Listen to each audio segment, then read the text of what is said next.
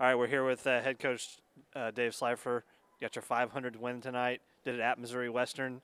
Talk a little bit about that.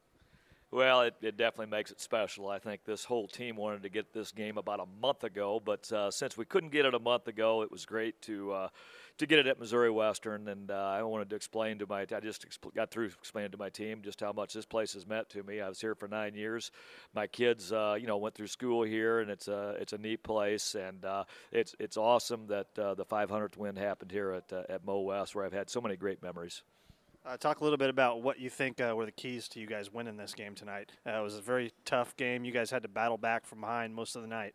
Well, it's kind of been our motto right now is we're behind almost every game we play in, and we've lost some close games here. We thought we were going to get the Northwest game the other day.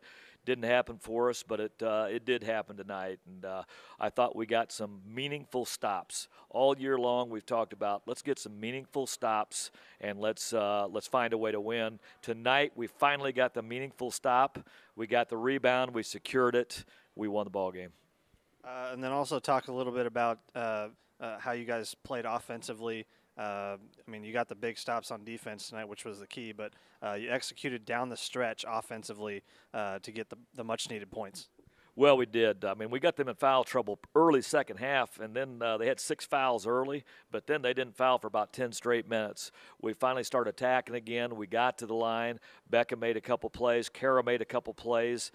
2 kids that almost got us through the Northwest game. They did get us through this game, and that's what makes it fun because I tell you, the losing thing is hard on everybody. Everybody's confidence gets shot, but these kids stayed with it. And you know what? We're a deep team that's going to get better and better.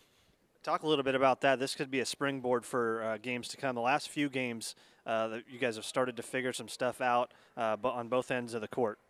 Well, it just has worked our advantage to play Shippey and Saretha both at the 4, Nicole and Beck at the 5, and we've kind of got a 2-person rotation at each position right now, which makes it fun to watch. And you know what? It's exciting basketball. It's a kind of basketball where you're not getting tired kids out there because they know they've got a sub coming in that's just as good or can make plays just as well as them. And this is hopefully a springboard game where we have been playing better the last 3 or 4 games. Haven't got a lot of W's from it, but now's the time. We got one more game here at home, and then we start around that second go around the conference. We didn't have the record the first round that we want, but if we can go to 5 and 6, we've got a lot of home games that second round.